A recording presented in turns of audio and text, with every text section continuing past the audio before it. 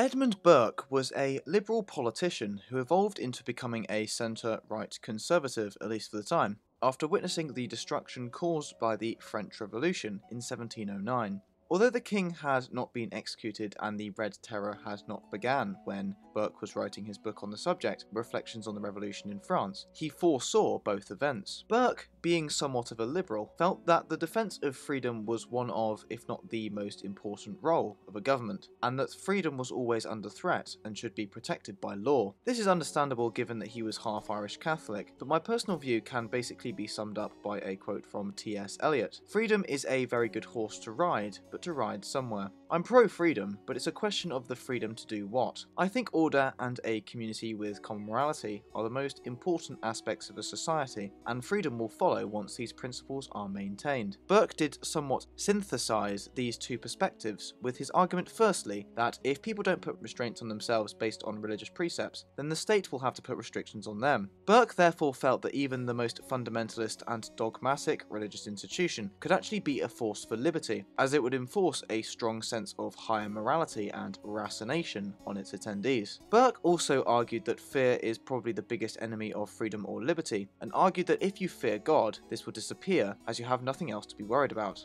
As always, Peter Hitchens can put it better than me. A lot of what we see in this crisis now is the triumph of fear.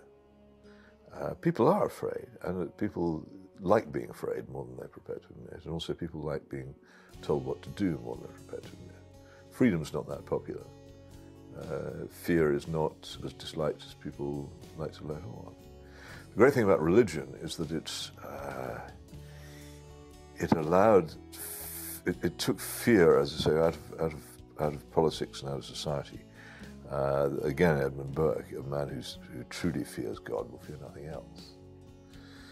And if you genuinely believe, or can persuade yourself that it's enough of a likelihood to bet on, that death is not the end, then your concerns will be wholly different. Once that idea has gone, and I think the 20th century in Western countries has more or less killed the idea that death is not the end and that God is supreme in the universe, then you're left with a gap, which is filled to a great extent by idealistic politics. And politics is, to me, it's a sort of form of heresy from religion. People engage in it for reasons for which people would once have engaged in religion. They believe that the temporal world can be made, if not perfect, so near to perfect that it's worth a lot of effort to do it. Burke's criticisms of the French Revolution reiterated his long-standing view that religion is an integral part of a civilized society. He sharply condemned the confiscation of church property by the revolutionaries, and claimed that their non-religious views were against not only our reason, but our instincts. Burke predicted that if France rejected Catholicism, some uncouth, pernicious, and degrading superstition might take the place of it. Indeed, what Hitchens is referring to in the clip is that Burke discerned clear religious features in the French Revolution. As the revolution turned more radical and entered into its internationalist phase, Burke thought of it as no mere exercise in extending the French rule, but instead as a crusade to destroy Christianity in Europe. In a drunken delirium, Burke wrote, "France risked uncovering our nakedness." Burke believed that from a European perspective, only Christianity offered the possibility of social and political improvement. Burke said that morality and Christianity could not exist without one another. He felt that only institutional churches can effectively uphold these sublime principles and enable the fulfillment of man's obligations to both his neighbours and God. Burke also defended tradition in specific terms. He pointed out that traditions are forms of knowledge. They contain the residues of many trials and errors, and are the inherited solutions to problems that we all encounter. Like those cognitive abilities that predate civilization, they are adaptations, but adaptations of the community rather than of the individual organism. Social traditions exist because they enable a society to reproduce itself. Destroy them needlessly and you remove the guarantee offered by one generation to the next. When discussing tradition, he felt that one is discussing answers that have been found to enduring questions. These answers are tacit, shared, embodied in social practices and inarticulate explanations. Those who adopt them are not necessarily able to explain them, much less justify them. Hence, Burke described them as prejudices and defended them on the grounds that, though the stock of reason in each individual is small, there is an accumulation of reason in society that we question and reject at our peril. In Burke's understanding, therefore, tradition is a form of knowledge. Not theoretical knowledge, of course, concerning facts and truths, and not ordinary know-how either. There is another kind of knowledge, which is neither knowledge that, nor knowledge how, which involves the mastery of situations, knowing what to do in order to accomplish a task successfully, where success is not measured in any exact or fore-envisioned goal, but in the harmony of the result with our human needs and interest. Good manners illustrate what Burke has in mind.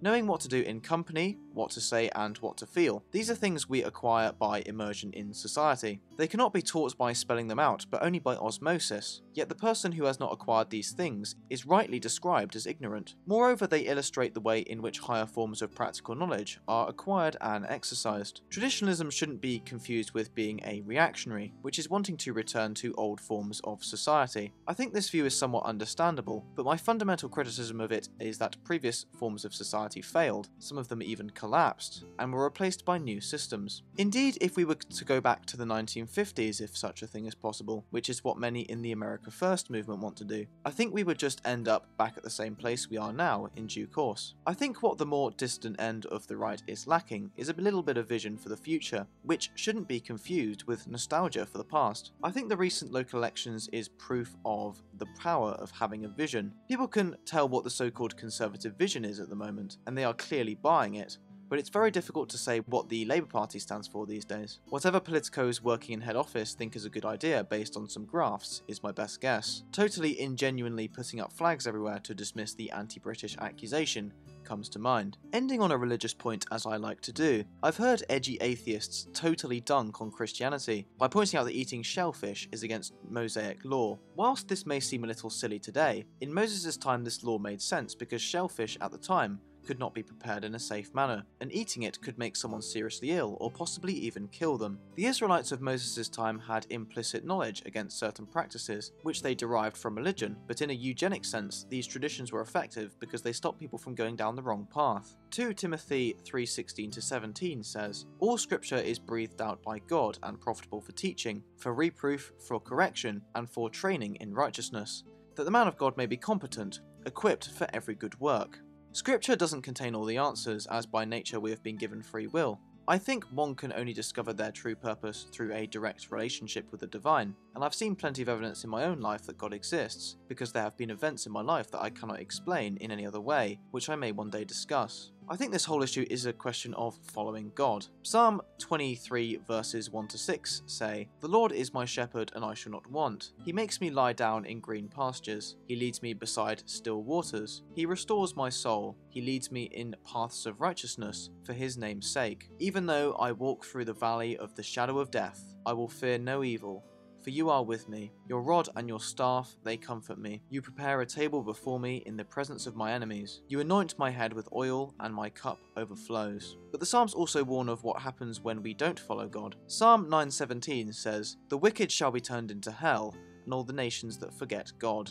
Only through true ties to God, which give us true morality, as well as ties to our past and to our kin, which dictate not only our relationships with one another as the family of believers, but also the shared experiences which dictate how we should live, can we defeat the destructive mind virus of neo-modernity. God bless, thanks for watching. Please like, subscribe.